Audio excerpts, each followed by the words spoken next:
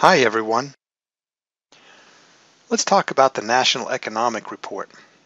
The National Economic Report is a monthly report that summarizes the national economy. It's like hiring an economist to go out to the different databases and the different sources of data for the national economy and put together a report for you. Most of the clients I have use this report in valuation, and they summarize the data as to the national economy at the valuation date. Some of the clients I have use this information to push out in newsletters to give their own clients information about the national economy.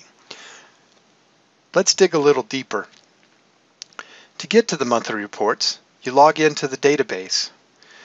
Typically, I search for the years over here. I choose years, and I sort from newest to oldest.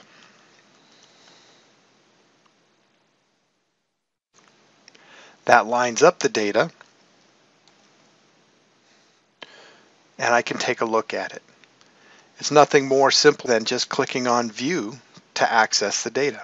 What's inside of the report are different sections covering growth, employment, federal budget and taxes, financial markets, industrial performance, consumer data, and inflation. So on a monthly basis, you can see a summary of what's going on in the national economy and use that information inside of your own practice